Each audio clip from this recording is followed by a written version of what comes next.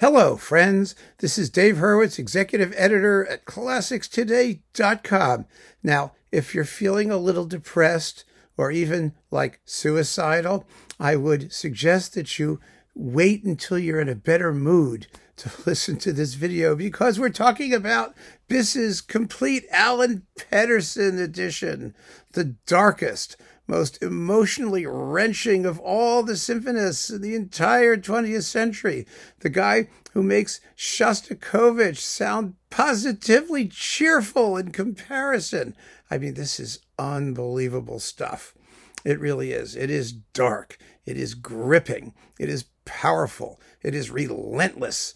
And if you just aren't ready to stomach it, well, I don't know what to tell you. You know, Pettersson was unquestionably one of the great symphonists of the 20th century. This is what he did. He wrote 16 of these suckers and a bit of a 17th. Actually, his symphonic production starts with number 2, but because he didn't ever finish number 1. But, you know, no composer ever leaves anything unfinished if the musical world has anything to say about it. And Christian Lindberg has produced a performing version of what is legible of Symphony number 1, which is in here. And you also get a fragment of his 17th symphony, which is only a few minutes long. And there's also a separate symphonic movement. And there, of course, is his, number 12 is his choral symphony. Jolly piece that is, based on poems by Pablo Neruda, The Death in the Plaza, Los Muertos en la Plaza, whatever it is. It's in Spanish. And there's also his choral work, Vox Humana. I mean, this is the complete works, not just the complete symphonies. So you also get his Viola Concerto. Oh, there's a jolly piece. And his concertos for string orchestra, numbers 1 through 3. And let's see, like I said, Vox Humana, which is another Neruda thing. And 6 songs, and his barefoot songs, the orchestration of the barefoot songs, and all of his chamber music, including his pieces for 2 solo violins, and other little doodads that he tossed out now and again. And that's basically his entire life's work. And there's something, Pettersson lived from 1911 to 1980. And there's usually a lot of talk about how, he came from a very poor background and his father was an alcoholic and he was never wealthy. And of course he became a violist, which is possibly the most awful thing that can ever happen to a musician. I mean, note the Viola Concerto. You can tell when you listen to the Viola Concerto, God was punishing him by making him a violist. And he had, just a rotten life, essentially, a poor life. And although he had quite a measure of acclaim, he was an angry and I wouldn't say he was embittered. His music isn't bitter. It's defiant. It's defiant and it's always striving for peace. There are these lyrical oases in his music that are quite beautiful. And you can hear, grasping for a beauty that's often denied. I mean, he claimed that his symphonies were simple facts, reportage. And maybe they were. He suffered from rheumatoid arthritis. He was very sick for many, many years. Really had a difficult life, and the struggle is reflected in his music. One thing he did understand, though, and this goes to the fact that I don't think that for all of its darkness, and it is dark, I mean, is it dark? It's not embittered, is that he understood, he studied with everybody. He studied with Messiaen and Mio and like all the French people and René Leibowitz, and also with Blomdahl in Sweden. And it really had a terrific upbringing musically, a terrific pedigree. And people don't often mention that in connection with his music, but he really poured himself into his craft. The craft of writing this music is extremely well written, very difficult to play, which is why a lot of it isn't done very often, not entirely rewarding for the audience in the sense that you sit through these hour-long harangues, full of angst and blackness and despair, and then they always end quietly, or usually they end quietly. It's not that easy. I mean, his 16th symphony is for saxophone and orchestra. It's a concertante symphony. Most of his pieces are in one movement. Only the third, I think, has 4 movements, and the 8th has 2. There's a couple that have some sectional breaks, but basically they're just big, long exordia. Some of the later ones are quite short, 20 minutes or so in a single movement. Those aren't so hard to take, but they require intense, serious, devoted listening. Because what Pettersson discovered, and this is the thing, he was educated rigorously in serial technique and 12-tone technique, and his most avant-garde pieces are his earliest ones. For example, his first violin concerto, which is for violin and string quartet, or the early string symphonies, which are really, really tormented and difficult and naughty and just deliberately obstreperous. Later, he became actually easier to listen to, and he really sort of found his symphonic footing with the 5th Symphony, and I think the 6th is his first, sort of what you might call his mature work and his mature style, where you have these beautiful lyrical episodes offset by passages of ferocious violence and blackness and darkness, and oh my goodness. But I keep digressing. What Pettersson discovered was this. When it came to atonal music, because there are passages in all of his works that you could call atonal, I suppose. But the point is that if you really want to express existential angst or expressionist horror or whatever he was about there, or pain and suffering, you got to have contrast. You got to have contrast. He returned to tonality because he understood that using tonal materials contrasted with things which were much less so, extremes of dissonance and rhythmic jaggedness and whatnot. That's how you create expression. Expression in music is a function of contrast, and his pieces are very, very highly contrasted. You would not be able to call them, the deepest pits of utter despair, unless that feeling was opposed to hope, to the possibility of release, to calm, all of those pieces, those things are in his music. I wouldn't say there's any humor. I mean, humor there is not in Pettersson's music. No. But contrast there is. And the contrast is always at the service of the musical expression.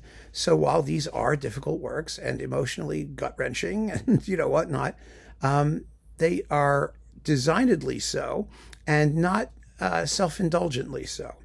They're very, very cleverly and technically adroitly planned, which is all a good thing. The man knew what he was about. So anyway, what do we get here? As I've said, you've got the 17 symphonies, the 2 violin concertos. Don't forget those. There's 2.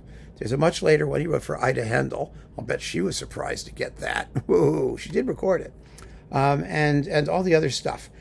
The performers are the Norrköping Symphony Orchestra, the Nordic Chamber Orchestra, the Swedish Radio Symphony Orchestra, under Christian Lindberg, Leif Segerstam, and Stig Westerberg.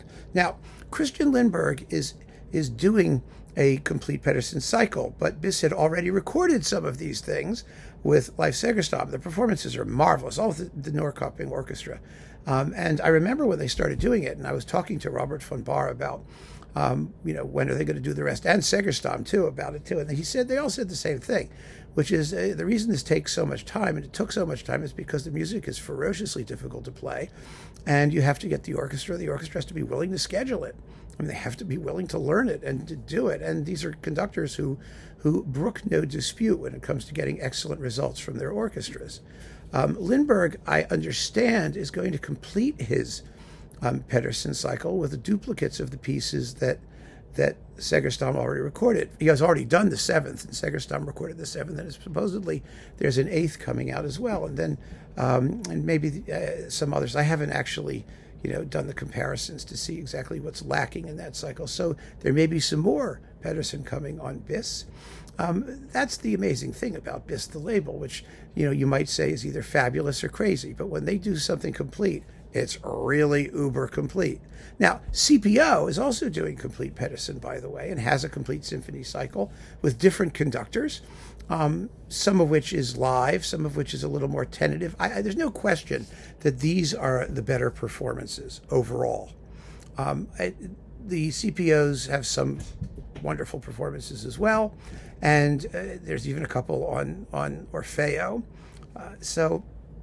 And I remember so vividly, when I was in college at Johns Hopkins as an undergrad, the Baltimore Symphony was led by Sergio Commissiona, and he had been in Sweden, and he also recorded Pettersson, and he did a recording of the Eighth Symphony with the Baltimore Symphony, which was on Deutsche Grammophon in those days, and that was such a big deal.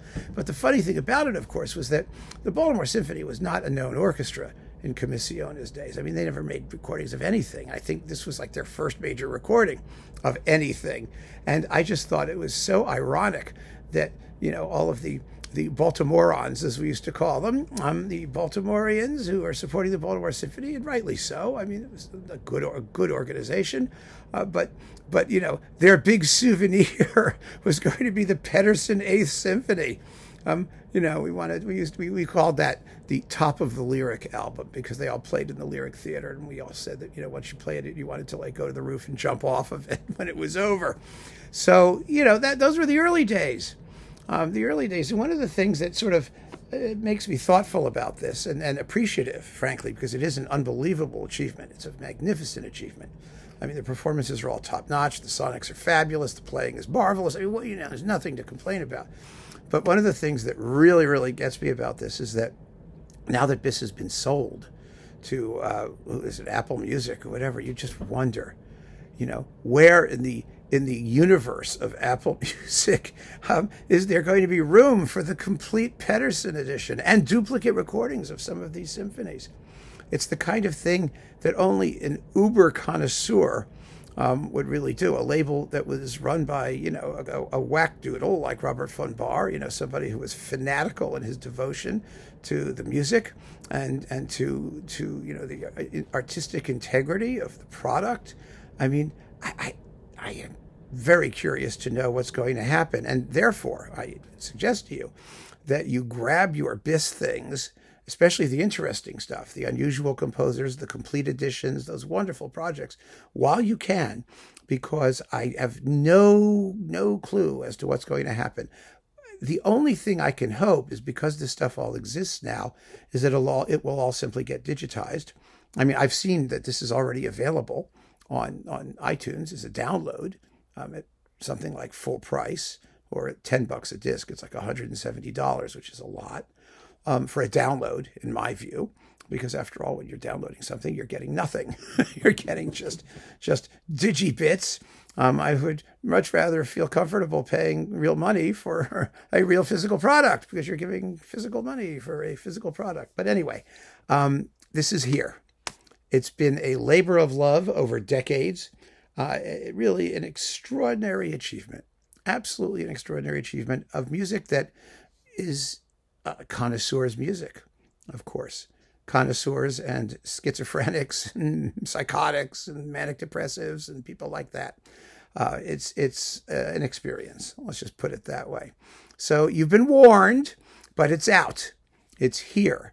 And I for one am very happy to have it. There are moments when I don't mind listening to this stuff, when I enjoy it. It's good on a long trip, long trip, very, very, very, very long trip.